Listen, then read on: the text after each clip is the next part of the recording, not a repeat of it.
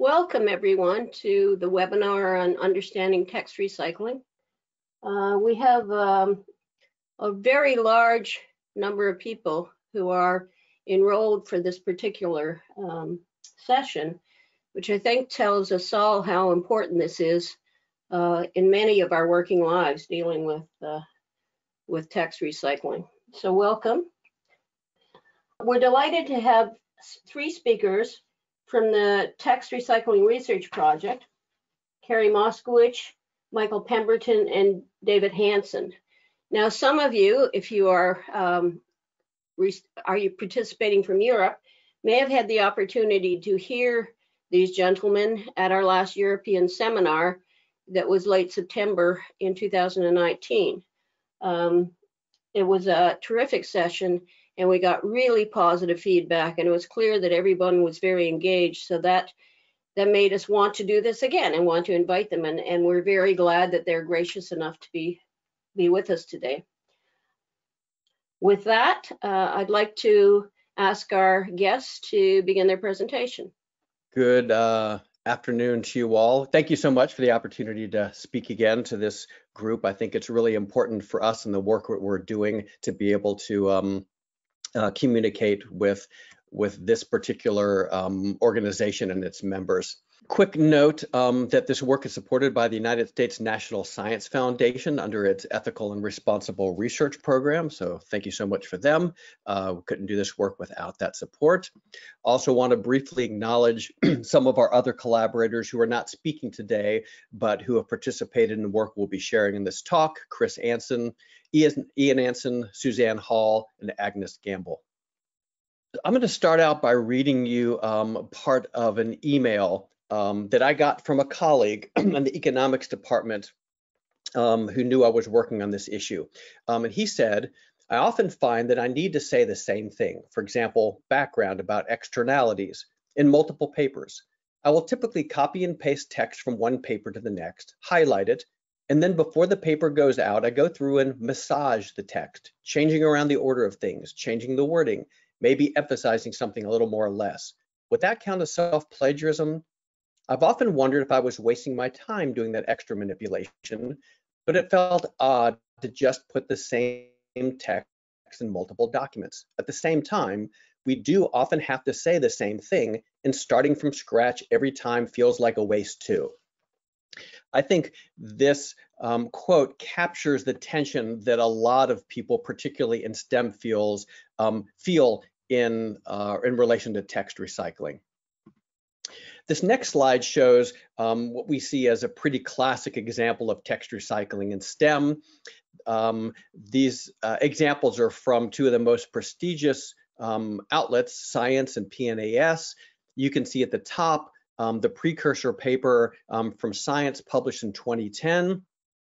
And if you look at that passage, and then you look at the one below from the National Academy of Sciences in 2012, you'll see that the text is exactly the same, except for the small things marked in yellow there. So this is a good, I think, mental reference for you to think about when we're talking about text recycling. What's the kind of stuff that we're talking about? A brief note on terminology. Prior to about the last 5 years, most people who wrote about this practice used the term self-plagiarism, and Cope and us and others have moved towards the term text recycling. The primary reason for that is that obviously plagiarism is an inherently unethical, undesirable thing, but text recycling has been shown, as we'll talk about today, to be sometimes inappropriate or unethical, and sometimes not so, and to use a term that basically is derogatory in nature requires then some really complicated twisting up of language. And I've written about this in other places where people have said basically self-plagiarism is plagiarism, but sometimes it's okay to do. And so it seems that using the term text recycling helps us be more clear about the practice, and then we can talk about when it is or is not problematic or inappropriate. It turns out that just defining text recycling is a pretty challenging endeavor. I'm going to show you basically kind of where we started and where we are now currently. And if we look at COPE's definition, which is probably the most widely circulated one, COPE in conjunction with Biomed Central has probably spent more time working on this issue than any other. And their guidelines for text recycling are among the most widely accessed documents. So the current COPE definition says, text recycling occurs when sections of the same text appear, usually unattributed, in more than one of an author's own publications. And as we were working on our own definition, we pushed on some of these things, and I'm just going to briefly show you the ways in which even this definition is problematic when people need to actually operationalize it. So for instance, it says that text recycling occurs when sections of the text, but as I imagine you know, text recycling rarely happens in complete sections. That is, we really don't see people recycling an entire introduction or an entire method section. It's generally smaller chunks of text, and we'll show some examples. It also says that we're talking about the same text, but we found in our research, not yet published, that actually it's pretty rare for STEM researchers to recycle exactly the same passages verbatim. Instead, what we see is them making small adjustments to make the old text fit the new text. And I'll just show you just a quick example backing up here. You can see in the slide at the top here, this top version has a reference and a sample size. Here we have the words "or not" added. So we'd ask, is that the same text or not the same text? And obviously that's not a trivial thing to determine, but one we would want to think about. Then the question of what is meant by text. Are we talking about just prose? Are we also talking about equations? What about figures or tables or other visuals? Those are also things that we would want to know how to deal with. Then there's the matter of attribution in pink there. Citation has its own complications. If we define text recycling by the absence of a citation, that is to say, when you reuse your stuff but not citing it, what do we call it when you're reusing it and citing it? And we need terms to be able to talk about the practice in general. Also, it's important to note that a citation doesn't tell readers anything about the presence or absence of text recycling. Authors will usually cite their own prior relevant work, whether or not they're recycling text from those papers. And then when we get to an author's own, you can see here, and this is about universally true in guidelines and writing about text recycling, that you can see it's author's singular own, but in fact, very little STEM writing is done single authored. And when we look at material that's recycled, what we see the vast majority of time is not work from the exact same set of authors, but rather from overlapping groups of authors. And so we think it's important that both definitions and policies account for those realistic and common variations in authorship. And then finally, publications. While it's true that the most contentious issues for text recycling have to do with recycling from one published paper or document to another, people also recycle from non-published materials, things like conference proceedings or dissertations, posters, conference talks, grant proposals. And it's also important that authors are aware of when it is or is not appropriate to recycle from those non-published documents. So that leads up to our current definition, which is this. Text recycling is the reuse of textual material, prose, visuals, or equations in a new document where, 1, the material in the new document is identical to that of the source or substantively equivalent in both form and content. 2, the material is not presented in the new document as a quotation, using quotation marks or block indentation. So just to pause there for a second, if an author puts a passage of their own work in quotations, it's then a quotation and not recycled text, according to our definition. And then finally, at least one author of the new document is also an author of the prior document.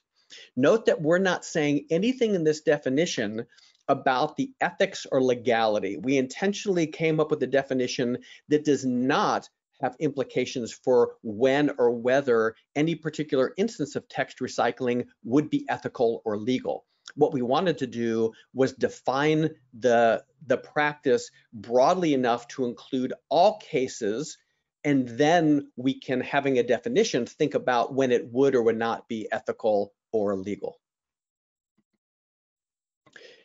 Certainly the biggest challenge of text recycling is the lack of consistent norms. This is evident in many publications from the last 10 years or so. I'll show you here just 4 titles that I think get to that point. So American Journal Experts has a document called Self-Plagiarism, How to Define It and Why You Should Avoid It. And then Australia's Human Research Ethics Consulting Services, Self-Plagiarism, When Repurposing Text May Be Ethically Justifiable. You can see the tension between those two. In Physiotherapy Theory and Practice, a researcher's ethical dilemma, is self-plagiarism a condemnable practice or not? And then in the journal Science Editing, on difficult in handling text recycling. And when you look at these 4 examples, they're representative, I think, of a pretty broad confusion about when it is or is not appropriate to reuse material from one's prior work. Now, if we look at the most widely cited and accessed documents, definitely near the top of that list is that of the United States Department of Health and Human Services Office of Research Integrity. If you Google self-plagiarism or text recycling, you'll certainly come to this document, and it's very widely cited. Although that document has been updated over the past 10 years a few times, all of the versions include this passage. Authors are urged to adhere to the spirit of ethical writing and avoid using their own previously published text unless it is done in a manner consistent with standard scholarly conventions, that is, by using quotations and proper paraphrasing. In other words, this says, if you want to be ethical, you should avoid recycling text altogether and instead rewrite it or quote.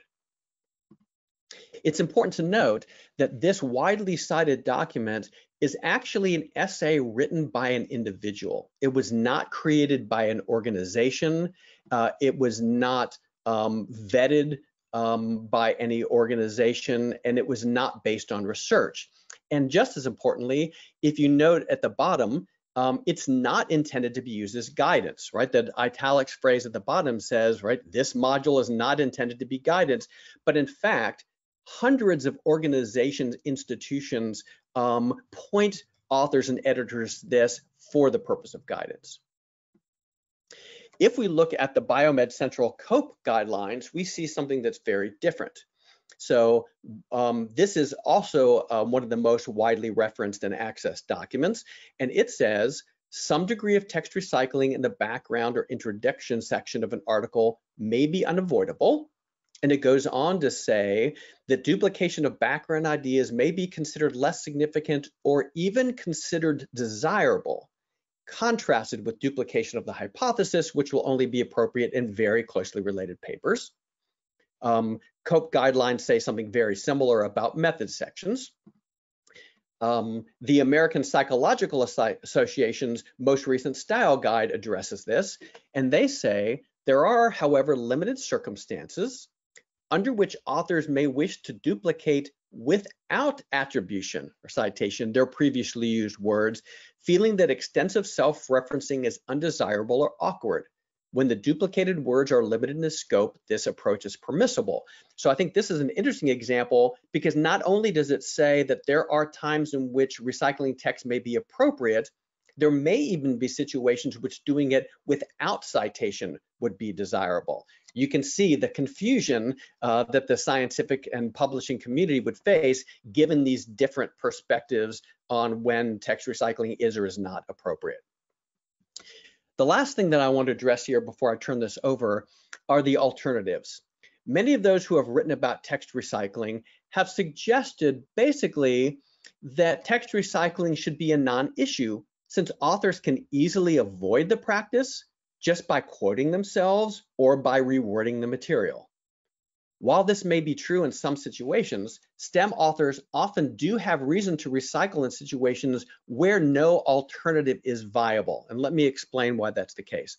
So here are the first 2 pages from a research article that's been run through Authenticate, and you can see the flagged portions. In this case, it's been compared on Authenticate with just one other article. That article was a previous article from the same research group on related paper. So here are the first 2 pages. And I know you can't read the words. What I want you to see here is the pattern, the distribution of recycled material. And then when we get to the section that describes the apparatus and setup, you can see a fairly extensive amount of recycling here. And then when we get to results, just some scattered words or phrases. So the point here is, for people who would say you could avoid recycling by quoting, imagine that these authors submitted this paper where all of these red highlighted phrases here or sentences were put in quotations. There's many journals and editors that would not accept that because such extensive use of quotations is both just not normative in scientific writing, but also because quoting is not a neutral practice. It actually draws attention to language. That's the way it's normally used, to say, reader, look here. We want you to see that these exact words are being used. In that case, it would be misleading and a distraction. So how about rewording? Well, the editor of a major medical journal said, this was actually from the quote online panel they had in developing their guidelines, I've been authenticating all revised papers for several years now, and I'm continually frustrated by self-plagiarism. You'd think that researchers, authors with MDs and PhDs would be bright enough to know how to reword. On the other hand, a linguistics postdoc at a Finnish university whose native language is not English says, if I've spent hours and finally succeeded in writing something the very best way, why would I want to write the same elsewhere the second best way? The other thing to realize then is not what is the idea of rewriting, but what actually happens when people are told to rewrite material merely for the sake of avoiding text recycling. So here are 3 passages from one research group on developing a malaria vaccine. And you can see in the left-hand column there, the first 2 are from the New England Journal of Medicine, 2011, 2012, and the last one from PLOS Medicine, 2014. And look at these 3 examples. So I've color-coded these here, looking at the different phrases. And you can see the top one has the blue phrase and then the gray and then the yellow. And the second one, gray, yellow, blue. The next one, yellow, blue, gray, right? So obviously those rearrangements of clauses are not serving any communication purpose. They're not improving the communication. In fact, we might say that it's making harder for readers to tell what's the same and what's different. You can also see by the bolded words there some basically changes of words with synonyms that aren't substantive, right? The difference between confidence interval and just CI, or vaccine efficiency and VE, or for versus resulting in. Even more so, if we look at these 3 examples, they all contain this sentence. Clinical malaria was defined as an illness accompanied by P. falciparum asexual parasitemia. One paper has greater than symbol 5,000 parasites per cubic millimeter as mm³. Another paper at a density of more than 5,000 and then per cubic millimeter written out. And the last one of more than and then per microliter, which is the equivalent of cubic millimeter, right? So what I see in this, and I haven't spoken to these authors, but the kind of thing where authors are probably trying to avoid recycling text because they either think they should or somebody told them to rewrite it, and you end up getting sometimes things that are probably counterproductive from the point of view of communication. All right, I'm going to turn this over now to Michael to tell you about some of our research in this area. Thank you, Cary. One of the things that we wanted to do as a result of some of these preliminary thoughts and discussions we had was to actually go into the trenches, as it were, and to talk to some of the people who were editors or editorial board members on a variety of journals in different fields. In particular, what we wanted to do was to get as diverse a cross-section of editorial experts as we possibly could, and specifically from journals that had pretty high reputations in their various fields. This is our first look at a survey of gatekeepers across academia, and it demonstrates or shows in this chart the sort of the matrix that we used in order to identify journals and or editors and editorial board members. We targeted 20 journal editors and board members from each of 85 top journals in 15 different academic fields, as well as scholars in our own field of writing studies. To determine the survey sample that we used, we selected 5 top English language journals from each of the 15 different fields. To determine the top journals, we relied on 2 existing scoring methods. For the journals in STEM and social science, we selected the top journals as they were ranked by the 2015 eigenfactor scores from the Web of Science's journal citation reports. And for journals in the humanities and the arts, we selected top journals using SciImago's journal rank indicator scores for 2015 as well. We sent our survey to 1,580 scholars, and we received 316 responses, which is approximately a 20% response rate. The diagram that you're looking at here shows you the various disciplinary clusters of the respondents that we had. About 40.9% were from the quantitative and qualitative social sciences, 31.2% were from the humanities, and 21.7% were from STEM disciplines, including natural sciences, engineering, and health sciences, with about 6.3% from other disciplines. Next slide, please. One of the questions that we asked right at the very beginning was, in fact, is text recycling always unacceptable? And this is a chart that shows the results. It might be easier to look at these results if we rephrase the question as, is text recycling acceptable in some contexts? And in that case, the green would be representative of yes, it is acceptable, and the orange as no. As you can see here, there are slightly higher percentages in the humanities and the quantitative social sciences that believe that text recycling is unacceptable. And this was sort of a result we didn't really expect, but we were interested in finding it, which is that across all areas and all sets of disciplines, about 80 to 90% of the respondents believed that text recycling was in fact acceptable in at least some contexts. So even though we entered into this thinking, well, there might be some disciplinary differences and maybe it's less acceptable in some of the STEM fields than it is in others, our results prove that in fact that was not the case. Next slide, please. One of the questions that we asked the editors and editorial board members was the degree to which a text was considered published or accessible. In terms of whether or not that impacted the ethical acceptability of using text recycling. And you can see here sort of a chart that shows that we asked them to respond in terms of, could material from this source be used without limits, with some limitations, or that it should not be used at all? And you can see that conference posters prove to be the genre that is considered to be the most acceptable to recycle text from, followed by grant proposals, conference papers, internal grant reports, external grant reports, and so on. What this demonstrates to us is that it's the degree to which a piece of text is taken from a source that's considered published or widely acceptable that in part determines whether or not it's judged to be acceptable or ethical to recycle text.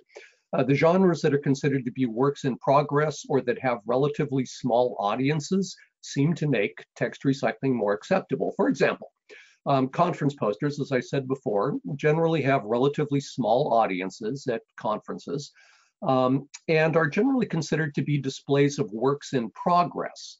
a framework for a future article, for example, rather than a completed work. One thing we would like to point out here, though, is the category of conference proceedings, because the publication status of proceedings often varies by field and likely impacted people's responses about whether or not it was acceptable to recycle text. For some disciplines, proceedings are considered the final venues for publication. And even, I would point out here, even for when the source is a journal article, nearly half of the people that we surveyed or got responses from indicated that they were okay with at least a limited amount of text recycling. Next slide, please. We also asked about the structure or location, where this recycling appeared in both the source and destination texts. And in many fields, such as STEM and social sciences, scholarly writing is typically organized into standard named sections, many of which you undoubtedly recognize: introduction, methods, results, discussion. In other fields, such as in the humanities and some social science areas, the structure is flexible and only implicitly suggested. These differences made it difficult and challenging for us to design questions about structure for the diverse populations that we studied, but we nevertheless asked whether it was acceptable to recycle material from various sections of a journal article, and we allowed people to give a not applicable response if it did not exactly fit the conventions, the genre conventions or discourse conventions of their field. Not surprisingly, the respondents were most accepting of recycling in methods section, and this is in the middle bar, as you can see. And this aligns with other studies as well as with major published guidelines. Only about 20% of respondents felt recycling in methods was inherently unacceptable. And recycling from introductions and abstracts were also fairly well accepted. And again, this is in alignment with existing studies and discourse on the topic. And while the responses were more restrictive in results and discussion sections, we would note that approximately a third of the respondents were okay with a limited amount of recycling, even in those sections. Next slide, please. We also asked about authorship, and this is the last slide that I'll show you about this survey that we conducted, although there were many other results that are in the publication that we have that was listed on the first slide in my part of the presentation. But we're going to talk just a little bit about authorship, which is, as Cary alluded to, a frustratingly complex matter when it comes to text recycling. There are lots of factors that could matter to scholars about whether or not a specific instance of recycling would be acceptable. For instance, whether some or all authors of the new text were also authors of the source, whether they had permission to do so, or whether or not the source and the new text were the output of a formal research group. So even though these factors are not mutually exclusive, investigating them would require an extensive matrix of questions, which we weren't prepared to do at this time, but we did ask about a number of these factors, knowing that the results could at least give us a sense of how much they might matter. The chart itself here is sort of slightly truncated, so I'll just read through the definitions on each one of these categories. The first is about whether or not the source and the new text have the same authors in common. The second one, the source and the new text share at least one author, but the other contributors gave permission to have recycled text. Number three, as above, but others have not given permission. Number four, all authors of the new text work in the same research project group, and one or more are authors of the same text of the source text as well. And as above, none were authors of the source text in the destination text. I'm not going to spend too much time describing this, but I will point out a couple of things. First of all, if you look at the top bar, this is essentially equivalent to solo authored work. In other words, the same authors, the authors are exactly the same in the source document and the destination document, and nearly all of the respondents were okay with recycling, and a small percentage didn't know. The very bottom bar, if you take a look at it, in which no authors of the new text were authors of the source, the context becomes difficult to separate contextually from plagiarism. And not surprisingly, the majority of respondents did not find that kind of recycling acceptable. But there's an interesting contrast between numbers 3 and 4. In number 3, a significant majority of people seem to indicate that all authors of a source text must give permission for that text to be recycled in a new work. But on the other hand, if you have a research group that's working on a single project with multiple facets and that produces publications that have overlapping but not identical authors necessarily, our respondents were more or less equally divided among those who said this practice was acceptable, those who said it was unacceptable, and those who admitted they just didn't know. Next slide. The second study that we did in terms of exploring the beliefs and attitudes of journal editors and other editors and editorial board members had to do with a series of interviews that we conducted. In our initial survey, we asked respondents if they'd be willing to be interviewed regarding their beliefs about text recycling, and we used those to identify a preliminary pool of candidates to get in contact and to explore some of these issues in more depth and detail than we were able to in the survey. The protocol that we used, well, I'll start first of all with just, we talked with 21 editors and editors-in-chief, 7 of whom were housed in STEM fields, 7 in the humanities, and 7 in the social sciences. Our protocol began with a simple definition of text recycling, as Cary showed you, and we began by asking them about their personal experiences as writers or as authors with text recycling. Had they ever considered doing it? Had they done it themselves? We followed up by asking them about their experiences as editors, thinking that in fact there might be some differences between their personal points of view about the acceptability of text recycling and their professional points of view in their professional role as editors. We then presented them with a scenario in which a manuscript made an original contribution, but included some text recycling from an earlier publication. We asked the editors how the source of the text recycling, its quantity, its location, and authorship would affect how they would handle the matter at their journal. And then lastly, they were asked about how their understanding of copyright and disciplinary citation practices might have shaped their position. Next slide, please.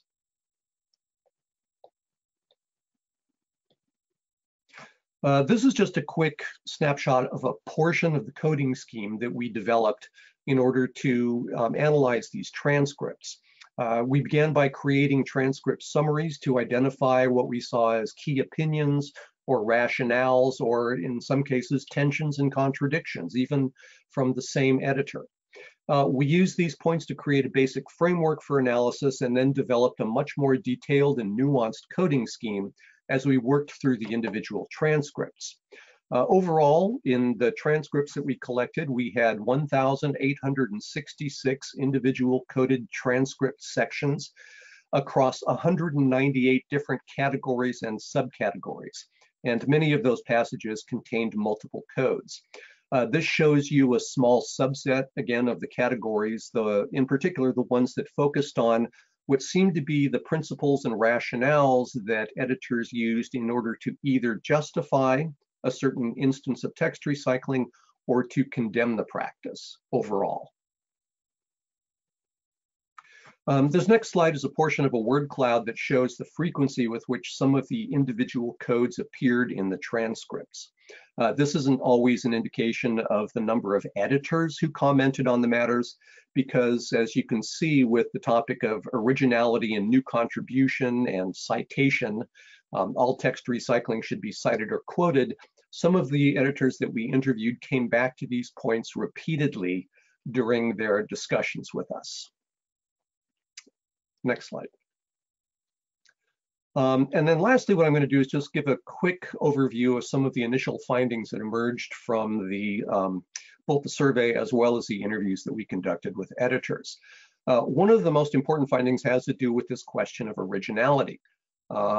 Most editors and others seem to find that it was a vitally important consideration when making judgments about the ethics of text recycling. But part of the problem is that those definitions sometimes varied. Sometimes originality was defined to mean that the work must overall make an original contribution to disciplinary knowledge. But sometimes it was interpreted to mean that every sentence in a published text had to be original to that text. In some cases, authors made a distinction between what they saw as the functional apparatus of a text, such as the introduction or the methods or a literature review, and the sections of the text, such as discussion and results, that presented what they saw as original findings. In terms of rewriting text, if you want to look at it in a positive way, some editors said, rewriting text can actually serve a generative function. It makes the work fresh for the author. In a somewhat less positive spin, it was clear to us that quite a number of editors were seriously apprehensive about allowing text recycling, mostly because of the potential for negative perceptions in their disciplinary communities.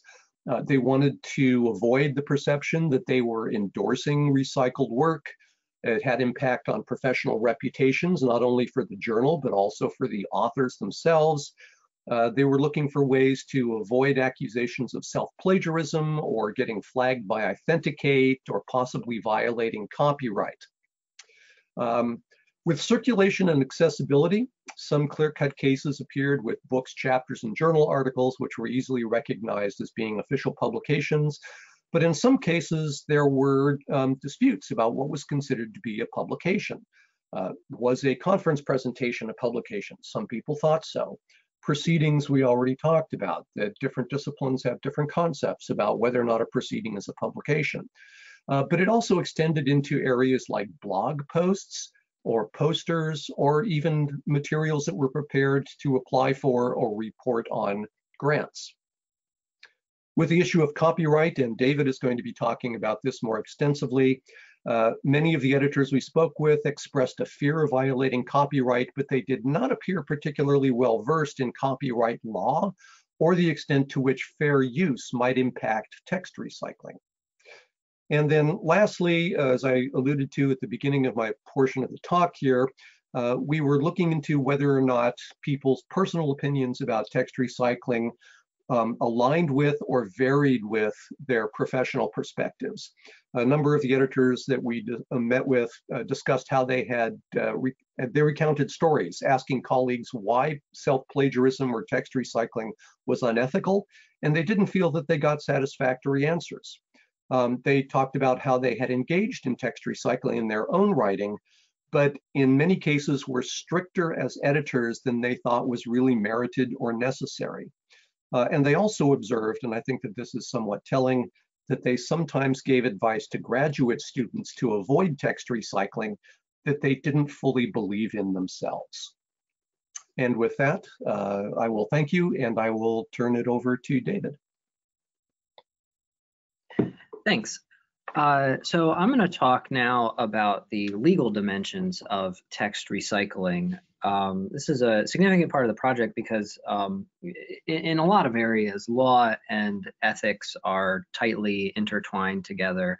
And as we began this project, it was very clear that particularly when it comes to issues surrounding certainly plagiarism, but text recycling as well, disentangling the ethical situations from the legal situations becomes really important, because sometimes there's this sort of loop that goes between those people saying, I believe that this thing is illegal under some statute or some legal regime, and therefore it's unethical. And so we really wanted to shed some light on whether that is actually the case. And our research has focused on two things here. One is really focusing in on copyright law aspects of reuse of creative works. And then the other piece of this that I'll talk a little bit less about is contract law. And those two are also intertwined. So at the outset, I do want to say our research is currently focused on US law.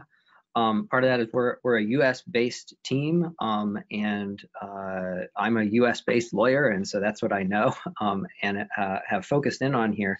And that's not to say that what I'm going to cover here is totally inapplicable to text recycling in other jurisdictions, but anytime you look at legal regimes, it's really important to appreciate that where you are and where the use happens matters a lot. And particularly when it comes to copyright law issues, although laws across the world are harmonized in some big picture ways, when it comes down to questions about specific types of use, you really do have to look at the specific laws that are applicable within the jurisdiction that you are making the use. So we're focusing on US law.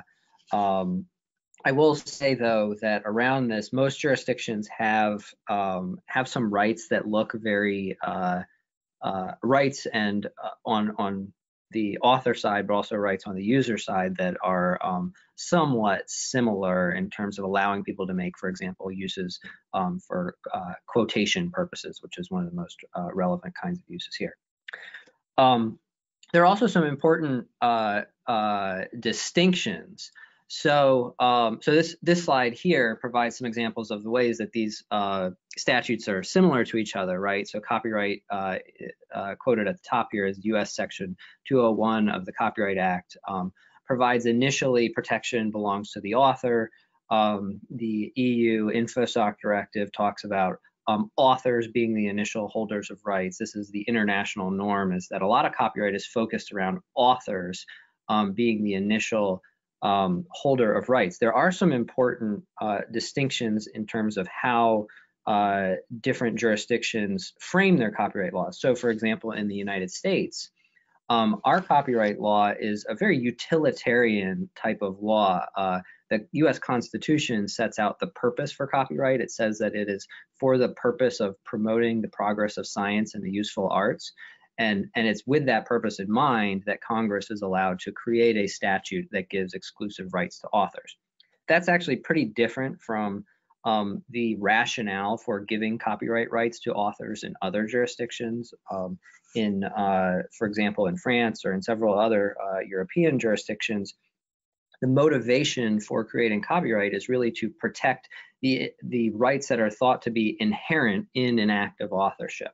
It's a very natural rights kind of theory of a legal regime there. And so that actually works its way out in a couple of really distinct ways when we start to look at US copyright law, and particularly when we get to the analysis of whether the doctrine of fair use applies. But I want to start here with this authorship slide, because this is really critical. You might be thinking, what are really the copyright implications of reusing your own work?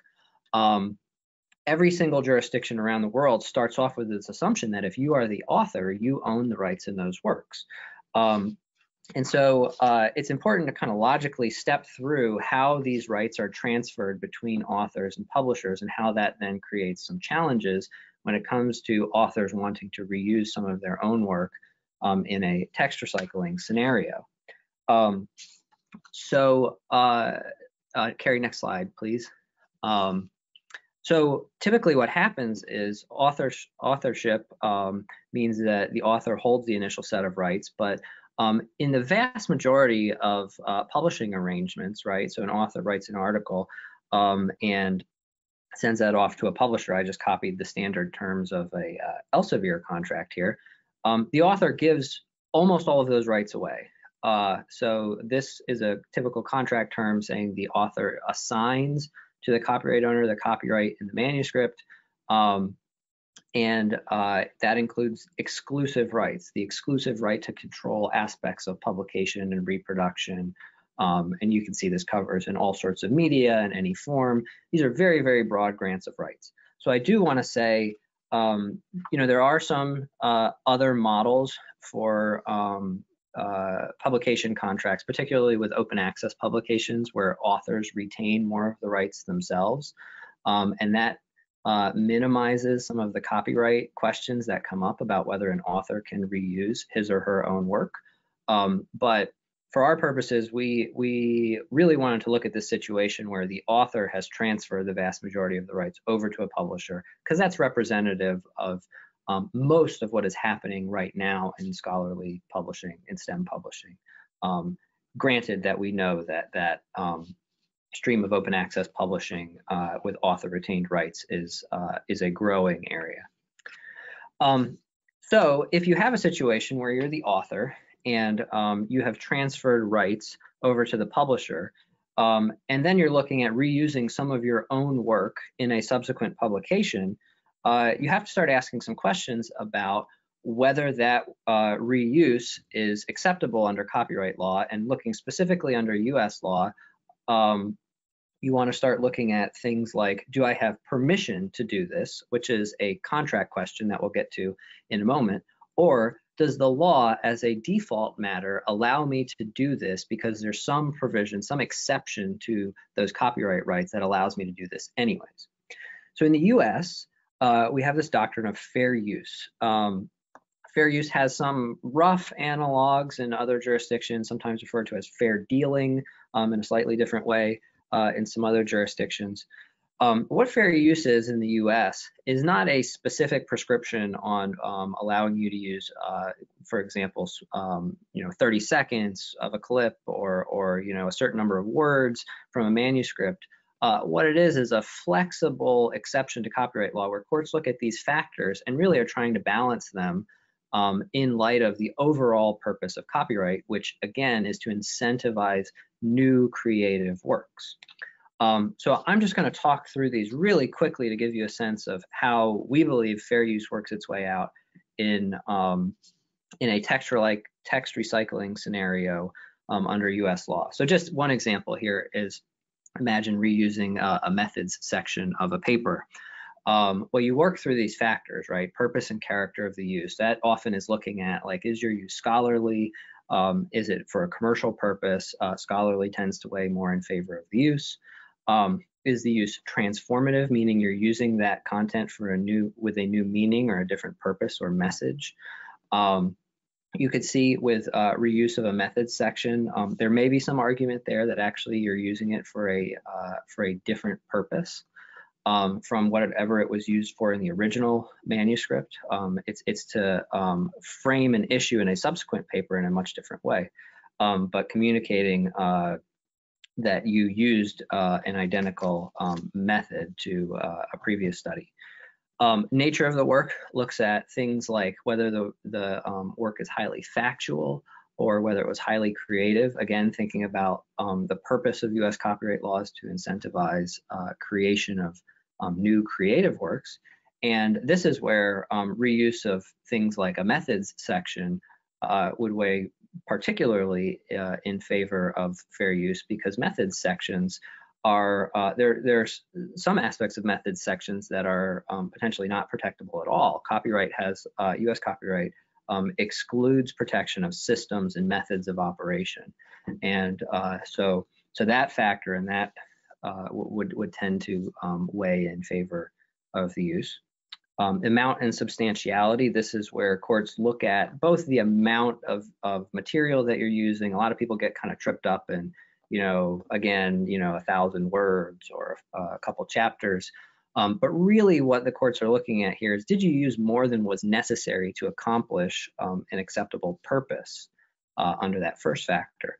And so you may look at a reuse of a methods section and say, well, if your intent was to communicate that you followed the exact same process in the subsequent paper as you did in the previous paper, then you would necessarily want to use the whole thing, or at least most of it, so that you're saying the same terms and you're not introducing any confusion about differences between the methods in paper A and paper B.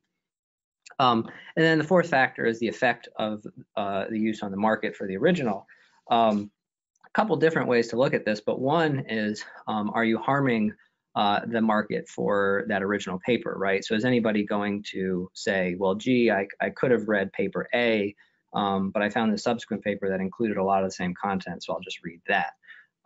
In all the scenarios that we've talked about, or that we have kind of proposed in thinking through these copyright issues, we're assuming that these papers are intellectually distinct papers that have different underlying findings. And if that is the case, then really there should be very little effect on the market for the original. So that's a quick rundown through the fair use factors and how you would analyze those in the case of, for example, a use that involves a reuse of a method section. This is just an illustration really to help show some of the flow of information from previously published to the article that you are now working on. And one of the challenges that you'll see if you think about this is you end up having both the copyright question, but then multiple contract questions that come up in here. And this is because we have contracts both in governing both the use of the content from the sending journal as well as the receiving journal. So from the first paper and the second paper are potentially covered by two separate contracts. So this is the second part of what we really wanted to dig deep on, is what does contract law say about reuse of material for text recycling? We've done quite a bit of work on pulling apart contracts from several of the major publishers. And just some high-level findings are, number one, they vary really widely in the kind of information that they provide about text recycling. I would say the vast majority don't speak to it in any explicit way at all. It's also pretty inconsistent where that information is located when there is something in the contract. Contracts are, as I'm sure you all know, not the easiest thing to read. Even publishing contracts that try to keep themselves to 1 or 2 pages, it's often hard to find this information in there. And then where they really vary is in what they actually allow in terms of reuse and what they say about, for example, authors' continued availability to use the doctrine of fair use. So just to give you a couple of examples to think about here. This is an example of a contract from New England Journal of Medicine. And it talks about authors' ability to reuse their own contributions. And so it has a contractual prohibition here. It says authors may not use or authorize use of their contribution without the society's written consent, except it does allow them to have access to these U.S. fair rights under U.S. fair use. And so you can see with a contract term like this, it doesn't provide authors much clarity, but it does allow them a sort of safety valve or a relief valve to say, okay, well, if I really think about that fair use analysis, maybe I'm going to be okay for reuse of some portions of my paper in a subsequent publication. But it's not explicit at all. You can see if you're reading this and not thinking about it through the lens of how text recycling interacts with copyright law, you would totally miss that this would have any applicability to that type of use. We know from some of our research that the vast majority of editors and authors don't really get into or have a great appreciation for how fair use applies. So that's another challenge with a clause like that, where it allows for a fair use, is that it doesn't give authors or editors much guidance if it's saying, go look at this provision of the law that most research indicates that you don't have a clue what it means, or at least aren't comfortable with applying it in situations like this. So next slide, please. Yeah, so one of the other challenges is that some publications have grant authors rights that are even less than fair use. And so although I just ran through that fair use analysis for you, and my conclusion from that is that actually in some circumstances under copyright law, it's perfectly fine as a fair use for an author to reuse his or her own materials. Some contracts may preclude authors from doing that anyways because they have specific limitations. So this one from ACS has a specific limitation on saying that you can reuse only text extracts of up to 400 words in subsequent scholarly publications. So that can also be a major limitation that isn't really reflective of the underlying copyright law. It's just a kind of policy decision that's baked into the contract here. And so it also doesn't clear up other types of reuses. So for example, well, how many graphs or tables are allowed? This also leaves some questions about, well, how many extracts? Is it one extract of 400 words or more? So point is, contracts do address these sorts of issues, but they don't address them very clearly or directly. So next, and this will be my last here. So this is addressing, and ACS is interesting because they address both the situation on the previous slide, which was a situation where you're taking an article that was published with ACS and using it in some subsequent publication. The ACS contract also governs use of previously published material, and many journals do this, but it talks about what sort of parameters are acceptable for ACS. And what's interesting here is ACS basically writes out fair use in this situation. So they say if the submitted work includes material that was previously published in a non-ACS journal, even whether the author participated in the earlier publication, doesn't matter, they still require the copyright holder's permission. And what's so interesting about that is under the default rules of US copyright law, the whole point of fair use is that you don't have to go obtain permission. You don't have to get someone to sign off. It's just an exception that's already part of the law. It's baked into the set of rights and limitations on rights that the law permits. So in this situation, if you're using something from a subsequent publication, even if it's fair use, that doesn't matter to ACS. They require authors to go get a sign off on that anyways. All right, thank you, David. I know we're running tight on time here, so I'm just going to give a very quick wrap up. We're currently starting phase 2 of our project. We're in the process of starting now developing new model guidelines, policy statements, contract language that we hope will be useful for the STEM community. And then in the next phase, we'll be working on developing educational materials. And existing guidelines like those as COPE are a good first step. COPEs actually were a major contribution to a world in which almost nothing authoritative was available on the topic. But we found that authors and editors would benefit from more explicit guidance. And it's worth noting that COPE's guidelines actually are only for editors and that there's nothing really widely available for authors. And we think that authors and editors would both benefit from standardized approach to text recycling, both in substance and how and where information on text recycling is provided for authors, so people would actually know where to go look for it. Authenticate and similar softwares were not developed to handle text recycling, and we should be careful about setting thoughtful policies about how those are used. Ultimately, the code should not determine policy. Attempts by publishers to protect themselves by requiring authors to obtain permissions for recycled material deprives authors of the ability to practice under fair use and may actually erode the application of fair use.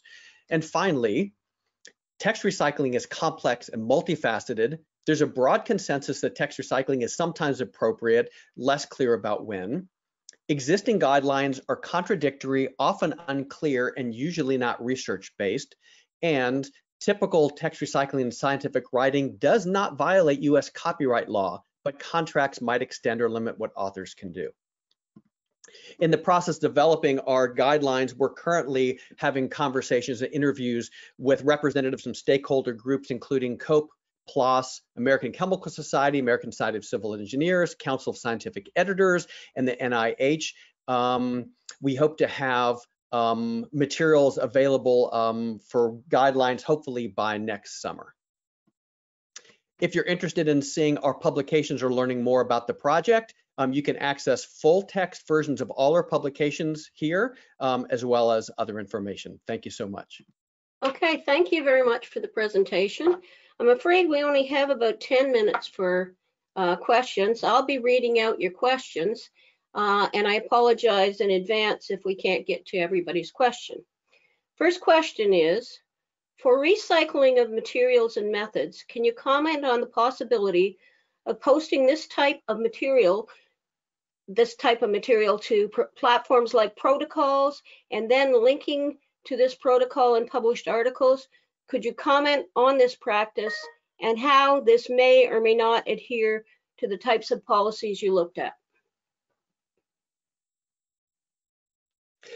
Sure, I'll just make a brief comment on that and see if my colleagues have answers.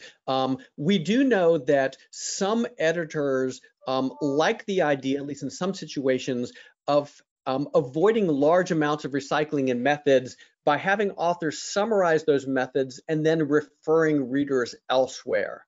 But we also talked to editors that said they feel it's important for their manuscripts to be self-contained, and they did not want to refer to readers elsewhere. Sometimes those concerns about having the reference document being behind a paywall, which obviously isn't the case in this particular situation. I think it's certainly something to consider, but that would require really editors making some kind of, and publishers, uniform decisions of the kind that they haven't done yet. Michael or David, anything to add to that?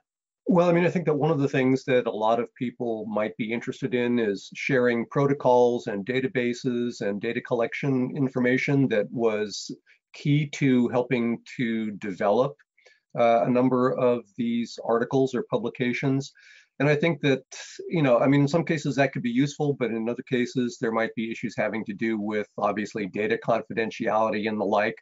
As David was saying in his part of the presentation, there's a pretty wide variance in terms of what sorts of things are contractually dictated about the kinds of material that can be showed and the kinds that can't.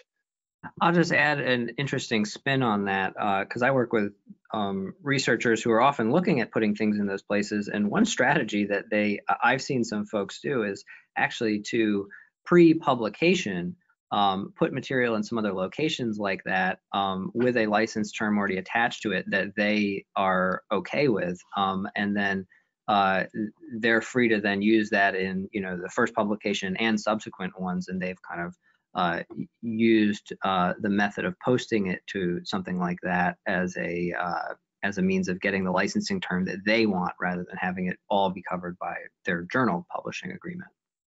Okay, second question. In your survey, did you look at any differences between open access and subscription journals? Do you have any thoughts or data about how this may affect the opinions about or prevalence of text recycling?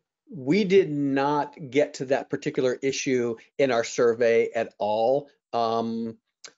My sense is that we probably can't speak to that empirically. I don't know if either of my colleagues have any thoughts.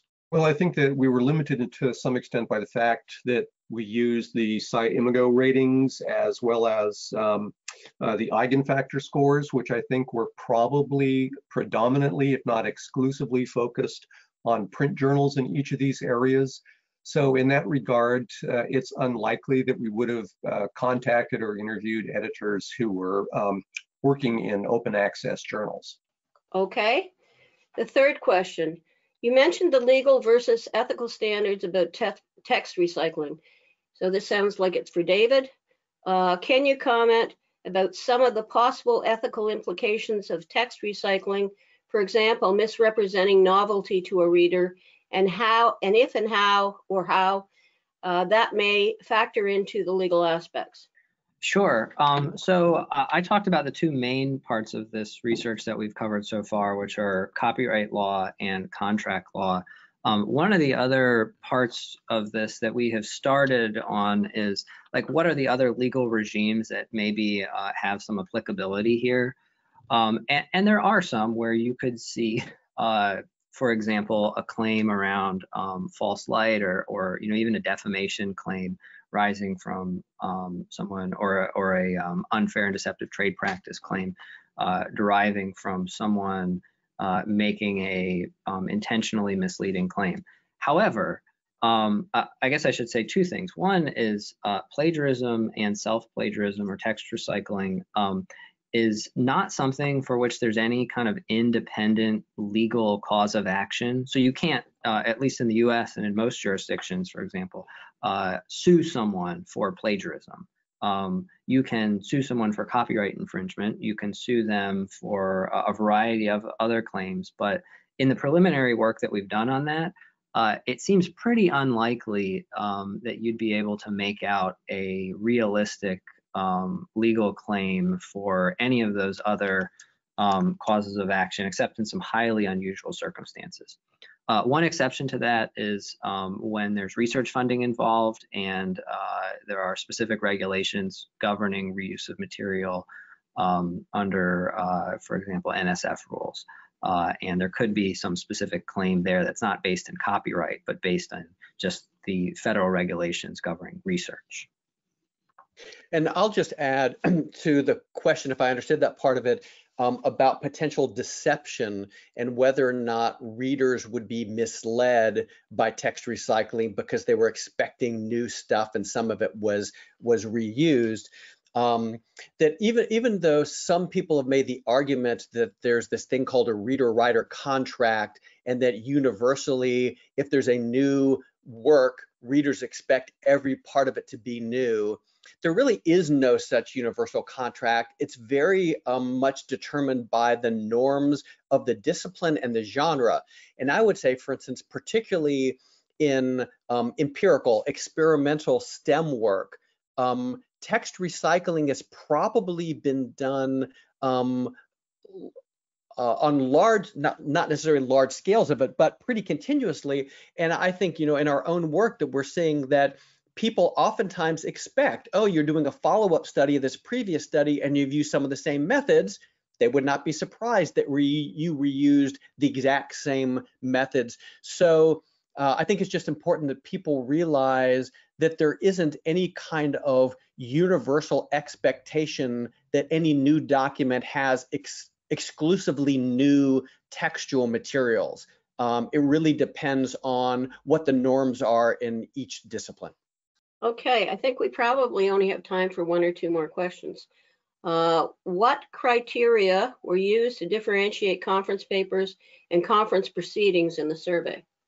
I can speak to that. We provided all of the people that we were surveying with, excuse me, I'm thinking about a different study. I think that in the original survey, we made a distinction between the two, mostly by referring to it as conference presentations rather than conference papers. In the handout and the material that we gave to the editors when we were doing the follow-up interviews, we provided a number of samples of different kinds of source materials and places where text could be recycled from and to. And in the handouts that we included in those packets of information, there were always juxtaposed conference proceedings and either conference presentation or conference paper. So we tried to make it relatively clear to the people who were responding to our questions, both in the survey and in the follow-up interviews, that we were making a distinction between the two of them. I think it's also important, though, to realize that the nature of this question points to kind of difficulties of names of genres in forming policies, right? So we might say conference proceedings is a thing. But as Michael alluded to, if you're in engineering, a conference proceedings is almost always a pre-publication, and many journals explicitly invite authors who have had works in conference proceedings to submit some version of that as a full-fledged journal article. And in those cases, they actually expect much of that work to be recycled. On the other hand, in fields such as computer science, a conference proceedings is really the equivalent of a journal article. So even the word conference proceedings is a tricky thing to deal with in terms of establishing norms and policies for text recycling, because it depends on which discipline considers it as the ultimate finished, right, the final publication versus something that's not yet the last stage. Okay, we have about 2 minutes, so one more question and then we have to wrap up. The beginning of the presentation was about policies from different publishers or other groups. Have you seen many updates of these policies over time? And can you comment on any trends and the changes in these policies? Excellent question to end on. So I would say there have been increasing numbers of institutions, organizations that have been adding policies over the last decade. In terms of updating them, I've seen some of those. Maybe the most notable one is our US ORI, that essay by Miguel Roig, who over the past 10 years has edited and revised that piece, becoming gradually more accommodating to text recycling. The early versions basically said, you should never do it, it's unethical. And later versions said, well, when you're using methods, there are times when it's probably appropriate to do, et cetera. But by and large, and I think interestingly, much of what's been written to establish norms for text recycling has not been formally through policies per se, but in editorials. And what we found for editorials, of which there have been literally dozens, if not into the hundreds, across various STEM journals in the past 5 years or so, is that those are almost always the independent opinions of a single editor or a group of editors. But again, I've seen almost none that have been based on any kind of formal empirical rationale. They oftentimes refer back to either the COPE guidelines or the ORI document. And that's really understandable, because really until the text recycling project, our work started, there's been almost no empirical or kind of theoretical foundational work to build on, which is really what made us start this project in the first place. Okay, we're out of time, so I can only briefly thank Michael and Cary and David for their presentation. Thank you for attending. I'm sorry if we didn't get to your question. We will be posting the edited proceedings of this engagement, edited presentation and comments and questions, and you can definitely give us feedback to that if you can't, if you didn't get through that, or you have other at the end of this, you have other ideas and other comments and other questions. So thank you very much for attending. Thank you to our speakers, and have a good rest of the day or night, depending on where you are.